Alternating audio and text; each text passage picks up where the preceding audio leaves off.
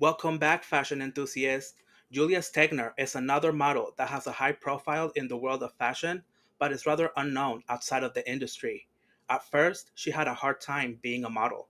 In the beginning, when I started, like 1.5 years ago, I didn't like it that much because I started right away. Like I started and it happened like right away. I haven't been home anymore. I was just traveling, and I missed my family so much, and my boyfriend and my friends, because you're not used to it. Usually you're home, you went to school, and suddenly you're away. She landed her first job for Elle magazine back in 2003. That same year, she opened the show for Yves Saint Laurent's fall collection. The same looks she wore on the runway were featured in the ad campaign. I agree with her that models should be more present in print and advertisements. And I think it's time for them to come back and get the covers back, get the campaigns back from all these actresses, because it's actually a model job. It's not an actress job. She was the Hugo Boss house model for several years. She has been the face of Maybelline and Mercedes-Benz and designer campaigns for the likes of Celine, Dolce & Gabbana, and Dior. Caroline is another Brazilian bombshell who is not as famous as some of her colleagues. I feel good because, you all know each other from Brazil already, so it's like all friends, so it's good though. Each season is more and more Brazilian girls.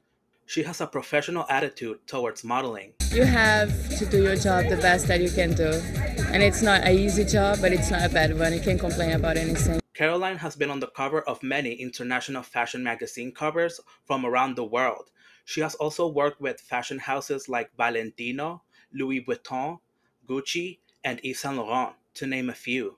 Caroline finds it bittersweet to be a model. The good thing is that you travel a lot, you meet like different people, and you get old really fast in your mind. But in the other way, you miss home, like you're always alone by yourself. But it's good anyway, it's a great job. Inguna Butane concludes this video.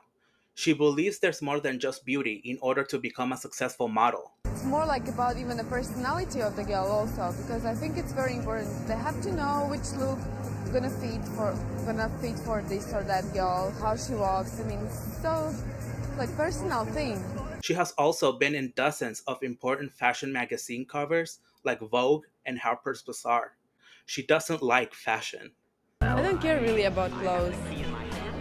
No, I hate shopping, and when I have to do it, I'm like, no, I hate it. I go for like all day. I try to find something. I don't like anything, and so I don't know.